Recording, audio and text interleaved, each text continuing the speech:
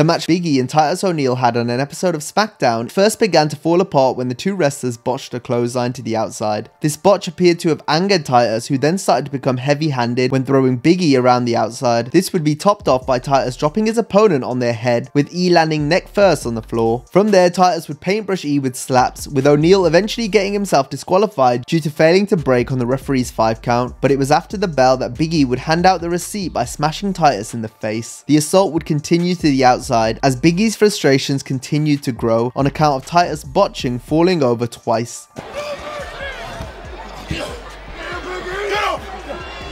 Eventually, Big E stood over Titus in the ring, following a true train wreck of a match.